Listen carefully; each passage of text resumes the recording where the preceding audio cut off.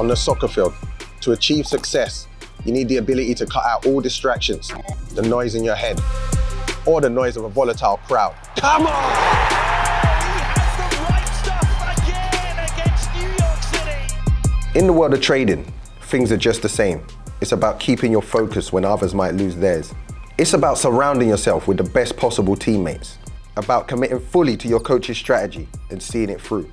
Because there's so many ways to play the beautiful game, so many variables outside your control, so many split-second decisions, a million possible outcomes.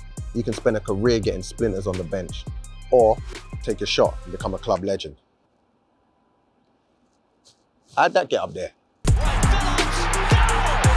To win in soccer and the markets, sometimes you must build a mean defense. Other times it's about getting ahead and staying relentless in attack. And while you won't always win, sometimes the biggest lessons come from your setbacks. Soccer, just like trading, is about being prepared for every eventuality.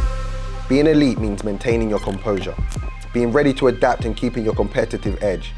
But it's also about the work you do before the big match, making small refinements, staying psychologically and physically ready. Do that, and you'll be able to play the game with a smile on your face, knowing you've done everything you can to succeed. You'll be in the best position possible to break through even the most compact defense and achieve your goals. And trust me, I know a thing or two about goals. Wright-Phillips.